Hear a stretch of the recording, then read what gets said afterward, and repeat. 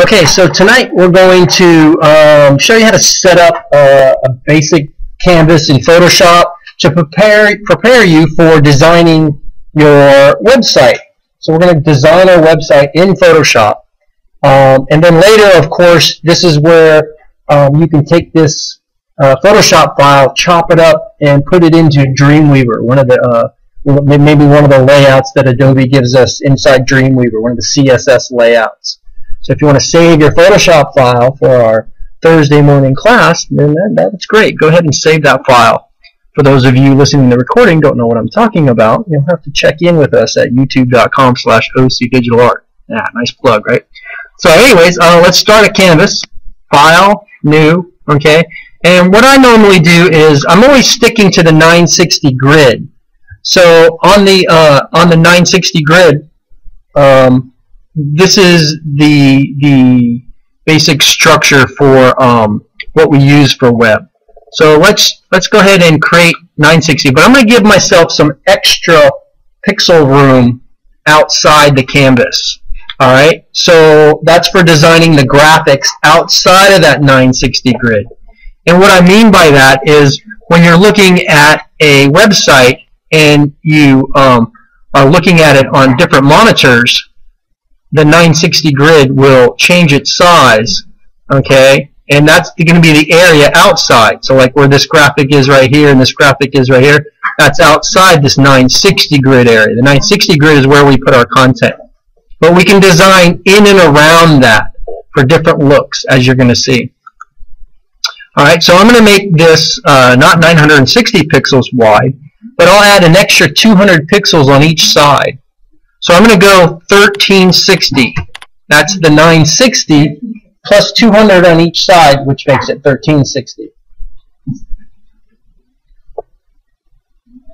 All right, so let's make that 1360, and let's make this about 1000. Yeah. All right, and then what I'm going to do is I'm going to start by creating some guides. So if my rulers are already in pixels, that's great. If you don't see your ruler bar, you can hit Command-R or Control-R if you're on a PC, and right-click and choose it to be pixels. It's on pixels, so I'm going to create two guides, one at 200 pixels and one at 1160. All right, and I can do this. I want it to be exact. So I'm going to do this because I could drag them out from the ruler bar, but I'm going to do this by going to the View menu and choose New Guide. Because that way I can tell Photoshop I want a guide at 200 pixels vertically.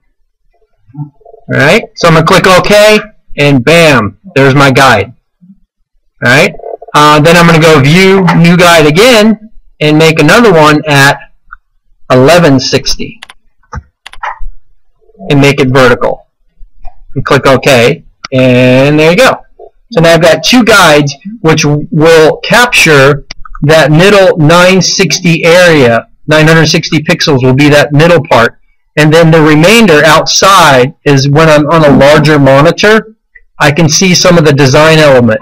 So I could have design elements that wrap themselves around the content and actually fall inside the content of the 960 grid as well.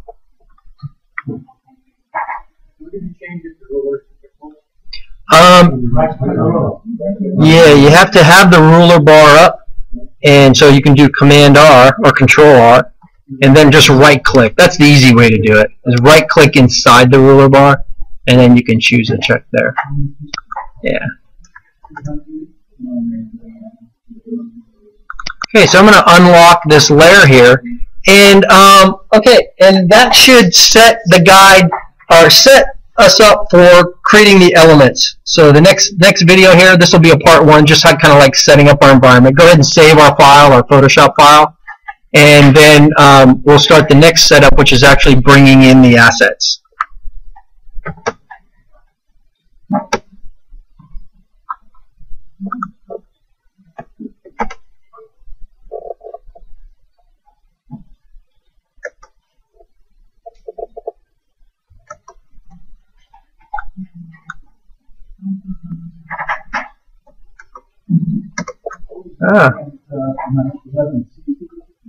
Yeah, 1160.